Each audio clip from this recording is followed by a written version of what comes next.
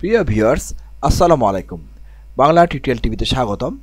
আশা করি আপনারা সকলেই ভালো আছেন। আজকে আমি ফটোশপ CS6 এর বিগিনার্স লেভেলের টিউটোরিয়ালে ইমেজ মেনুর ক্যালকুলেশনস কমান্ডটা নিয়ে আলোচনা করব। তো আপনারা ব্যাকগ্রাউন্ড লেয়ারে একটি ইমেজ দেখতে পাচ্ছেন। একটি মাত্র লেয়ার নিয়ে আমি এই ডকুমেন্টটা ওপেন করেছি। তো এখানে আমরা যে কাজটা করব, ক্যালকুলেশন কমান্ড ব্যবহার করে এই ইমেজে ব্যাকগ্রাউন্ডটাকে ডিলিট করে ফেলে এখানে আরেকটা ব্যাকগ্রাউন্ড অ্যাড করব। তো ইমেজের যে মূল অংশ সেটা হলো এখানে একটা গাছ এবং পিছনে একটা ঘর দেখা যাচ্ছে। তো এখানে গাছের যে চারদিকে যে কিনারা, সেই কিনারাগুলো সিলেক্ট করা কিন্তু খুব কঠিন, কারণ এখানে পাতা দেখতে পাচ্ছেন। এই পাতার অংশগুলো আমরা যে পেন টুল দিয়েও সিলেক্ট করি সেটা সম্ভব নয়, অথবা এখানে ম্যাজিক অন টুল বা কুইক সিলেক্ট টুল দিয়ে আমরা এটা সিলেক্ট করতে পারি, কিন্তু সেটা খুব সময় সাপেক্ষ ব্যাপার হয়ে যাবে বা সেটা খুব কঠিন। এই কাজটা আমরা খুব সহজেই করতে পারি ইমেজ মেনুর ক্যালকুলেশনস কমান্ডটা ব্যবহার করে। তো ক্যালকুলেশন কমান্ডের উপর যখন আমরা ক্লিক করব, তো এখানে ক্যালকুলেশন কমান্ডটা অ্যাপ্লাই করার পরে ক্যালকুলেশনসের পপ আপ উইন্ডো চলে আসছে। পপ আপ এখানে ক্যালকুলেশনের পপ আপ উইন্ডো দেখতে পাচ্ছেন সোর্স ওয়ানে দেখতে পাচ্ছেন tree4.jpg, অর্থাৎ আমরা যেই ডকুমেন্টটা ওপেন করেছি ট্রি, সেই ডকুমেন্টটা দেখতে পাচ্ছেন, ডকুমেন্টের নেমটা দেখতে পাচ্ছেন। এবং এখানে ডান কর্নারে ড্রপডাউন আইকনে ক্লিক করলে এখানে ড্রপডাউন লিস্টে শুধু অনলি tree4.jpg ডকুমেন্টের নেমটাই দেখতে পাচ্ছেন। এবং লেয়ারে যেহেতু একটি মাত্র লেয়ার নিয়ে ডকুমেন্ট আমরা ওপেন করেছি ব্যাকগ্রাউন্ড নামে, সেই লেয়ারে ব্যাকগ্রাউন্ড দেখতে পাচ্ছেন। এখন আমরা যদি ডান করে ক্লিক করি তাহলে অনলি ব্যাকগ্রাউন্ডই দেখতে পাচ্ছেন, কারণ এখানে একটি মাত্র লেয়ার রয়েছে। এবং চ্যানেলসের যে বক্স রয়েছে সেখানে দেখতে পাচ্ছেন ব্লু, গ্রিন, রেড, গ্রে, অর্থাৎ এখানে আমরা যে কোনো চ্যানেল এখান থেকে সিলেক্ট করে দিতে পারি। পূর্বে দেখেছি অ্যাপ্লাই করার পর আমরা বিভিন্ন চ্যানেল সিলেক্ট করে দিয়ে সেই ইমেজের কালারকে চেঞ্জ করতে পারি, ব্যাকগ্রাউন্ডকে চেঞ্জ করতে পারি। এখানে ক্যালকুলেশন কমান্ডের যে পপ আপ উইন্ডো আছে সেখানেও চ্যানেলের যে অপশন আছে, চ্যানেলের বক্স থেকে আমরা বিভিন্ন চ্যানেল সিলেক্ট করে দিয়ে সেই কালার ওয়াইজ আমরা ইমেজের কালারকে চেঞ্জ করতে পারি। তো এখানে আমরা ব্লু দেখতে পাচ্ছি, তো ব্লুটা আমি সিলেক্ট করে দিলাম। তো এখানে আমরা বিভিন্ন কালার দেখতে পাচ্ছি। সেমভাবে সোর্স 2 এর ঘরে আমরা দেখতে পাচ্ছি tree4.jpg, অর্থাৎ আমরা যে ডকুমেন্টটা ওপেন করেছি tree4.jpgর নেমটা দেখতে পাচ্ছি এবং লেয়ারে অনলি ব্যাকগ্রাউন্ড দেখতে পাচ্ছি। অর্থাৎ সোর্স 1-এ যে ডকুমেন্টের নেম এবং লেয়ারে ব্যাকগ্রাউন্ড দেখতে পাচ্ছি, সেমভাবে সোর্স 2-তেও ডকুমেন্ট এবং লেয়ারের নেম একই রকম। অনলি চ্যানেলের ঘর থেকে আমরা বিভিন্ন চ্যানেল এখান থেকে সিলেক্ট করে দিতে পারি। এবং এখানে ব্লেন্ডিংয়ের ঘরে দেখতে পাচ্ছেন অনেকগুলো অপশন আছে।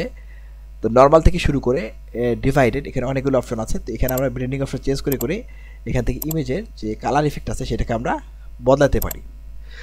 এখন আমরা এখানে চ্যানেলসে ক্লিক করে চ্যানেলসের প্যানেলটা ওপেন করব এবং এখানে আমরা জানি যে 4টা চ্যানেল দেখতে পাবো, 8GB সহ 4টা, এবং রেড, গ্রিন, ব্লু তিনটারও আলাদা চ্যানেল এবং কম্পোজিট চ্যানেল হলো একটা 8GB। মোট 4টা লেয়ার আমরা দেখতে পাচ্ছি। তো রেডের যে লেয়ারটা আছে সেই লেয়ারে ক্লিক করে রেড চ্যানেলের যে ইমেজের ইফেক্ট সেটা আমরা দেখতে পাচ্ছি, এবং গ্রিনে ক্লিক করে এরকম দেখতে পাচ্ছি, এবং ব্লুতে ক্লিক করলে দেখতে পাচ্ছি আমাদের মূল ইমেজটা বেশি ডার্ক হয় ব্লু যে চ্যানেলটা আছে সেটা যখন আমরা অ্যাক্টিভেটেড করি। যখন রেড আমরা অ্যাক্টিভেট করি আমাদের মূল ইমেজটা সামান্য ডার্ক হয়, এবং গ্রিনে মূল ইমেজ এবং পিছনের যে স্কাই সেটার দুইটার কন্ট্রাস্ট প্রায় সেম হয়ে যাচ্ছে। অনলি ব্লু চ্যানেলটা যখন আমরা অ্যাক্টিভেট করি তখন দেখতে পাচ্ছি পিছনের যে ব্যাকগ্রাউন্ডের স্কাইটা আছে সেটার কন্ট্রাস্ট বেশি এবং মূল ইমেজের কন্ট্রাস্ট কম, অর্থাৎ ডার্ক কালারে দেখা যাচ্ছে।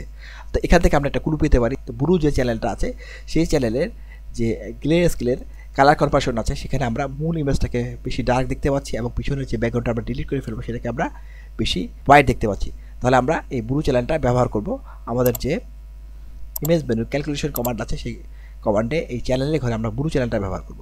যখনই আমরা ব্লু চ্যানেলটা ব্যবহার করব সোর্স 1 এবং সোর্স 2-তে, তখন আমরা দেখতে পাচ্ছি আমাদের ইমেজটা সম্পূর্ণ ডার্ক হয়ে যাচ্ছে এবং পিছনের স্কেলটা সম্পূর্ণ হোয়াইট হয়ে যাচ্ছে। তো আমরা এই দুইটা ব্ল্যাক অ্যান্ড হোয়াইটের যে ইমেজের কম্বিনেশন আছে এটা কেন আমরা ব্যবহার করব? এটা ব্যবহার করার ফলে আমরা আলফা চ্যানেল ক্রিয়েট করতে পারবো খুব সহজেই। আলফা চ্যানেল যখন আমরা ক্রিয়েট করব তখন সেই আলফা চ্যানেলের মাধ্যমে আমরা আমাদের মূল অংশ অথবা ব্যাকগ্রাউন্ডকে আমরা খুব সহজেই সেখান থেকে সিলেক্ট করতে পারবো। এখন আমরা এখানে ব্লেন্ডিং অপশনটা চেঞ্জ করে দেখি, যখন নর্মাল দিব তখন কিন্তু এরকম দেখা যাচ্ছে। তো ব্লেন্ডিং অপশন আমরা এক একটা ইমেজের ক্ষেত্রে বিভিন্ন রকম ব্লেন্ডিং অপশন দিয়ে আমরা এভাবে দেখব যে কোন ব্লেন্ডিং অপশনে আমাদের ইমেজের যে ইফেক্টটা ব্ল্যাক অ্যান্ড হোয়াইটের সেটা বেশি কার্যকর হয়।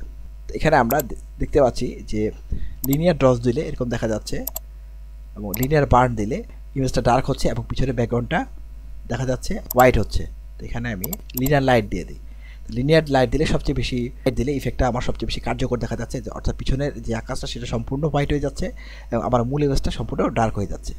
এই অবস্থায় আমরা যদি ওকে করি তাহলে আমরা চ্যানেল অপশনে গিয়ে দেখব যে আলফা 1 নামে একটা চ্যানেল এখানে ক্রিয়েট হয়ে গেছে। অর্থাৎ এই চ্যানেলটা মাধ্যমে আমরা সিলেকশন ক্রিয়েট করতে পারবো। এখন যদি আমি 8GB যে চ্যানেলটা আছে সেই কম্পোজিট চ্যানেলটা যদি ভিজিবিলিটি অন করি তাহলে দেখতে পাবো আমাদের মূল ইমেজের যে সাবজেক্টটা আছে সেই সাবজেক্টটা এভাবে লেয়ার মাস্কের যে রেড কালার আছে সেই রেড কালার দিয়ে এভাবে আবৃত হয়ে গেছে এবং পিছনে ব্যাকগ্রাউন্ডের যে স্কাইটা আছে সেটা সম্পূর্ণ অনাবৃত হয়েছে। তো আমরা এবার এখানে আলফা চ্যানেলটা অফ করে দিয়ে লেয়ারে চলে যাব, লেয়ারের উপর ক্লিক করে লেয়ার প্যানেলটা পুনরায় ওপেন করবো। ওপেন করে ব্যাকগ্রাউন্ড যে লেয়ারটা আছে সেটা মাউসের বাম বাটন চেপে ধরে ড্রাগ করে নিউ লেয়ার আইকনের উপর ছেড়ে দিলে ব্যাকগ্রাউন্ড লেয়ারের একটি ব্যাকগ্রাউন্ড কপি লেয়ার ক্রিয়েট হয়ে গেল। ব্যাকগ্রাউন্ড কপি লেয়ার ক্রিয়েট হয়ে যাওয়ার পরে আমরা মেনু বার থেকে সিলেক্টে চলে যাব, সিলেক্টে গিয়ে লোড সিলেকশন এই অপশনে ক্লিক করব। এই কমান্ডে ক্লিক করার সাথে সাথে লোড সিলেকশনের পপ আপ উইন্ডো চলে আসবে। এখানে দেখতে পাচ্ছেন সেই সোর্স এবং ডকুমেন্টের নেম দেখতে পাচ্ছেন t4.jpg। তো আমাদের এই ডকুমেন্টটা, সেই ডকুমেন্টের নেমটা দেখা যাচ্ছে এবং চ্যানেলের বক্সের ডান দিকে যে ড্রপডাউন আইকনটা আছে সেখানে ক্লিক করে এখানে আমরা আলফা 1 সিলেক্ট করে দেব। আলফা 1 সিলেক্ট করে দিয়ে ওকে করি, তাহলে আমরা দেখব যে সিলেকশন ব্যাকগ্রাউন্ডটা সিলেকশন হয়ে গেছে।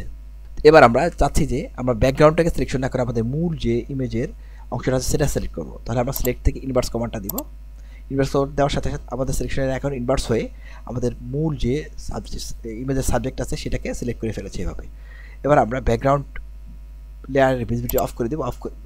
অফ করে দিয়ে আমরা এখান থেকে লেয়ার প্যানেলের নিচে অ্যাড লেয়ার মাস্ক আইকনের উপরে ক্লিক করে একটা লেয়ার মাস্ক অ্যাপ্লাই করব। লেয়ার মাস্ক অ্যাপ্লাই করার সাথে সাথে এখানে দেখতে পাচ্ছেন যে লেয়ার মাস্কের যে কালো কালার আছে সেই কালারের পিছনে আমাদের ব্যাকগ্রাউন্ডটা ঢাকা পড়ে গেছে এবং হোয়াইট কালারের ভিতর দিয়ে আমাদের সিলেকশনকৃত ইমেজের অংশটুকু দেখা যাচ্ছে এবং খুব নিখুঁতভাবে আমাদের ব্যাকগ্রাউন্ডটা ট্রান্সপারেন্ট হয়ে গেছে। আমি আরও জুম করে দেখাচ্ছি।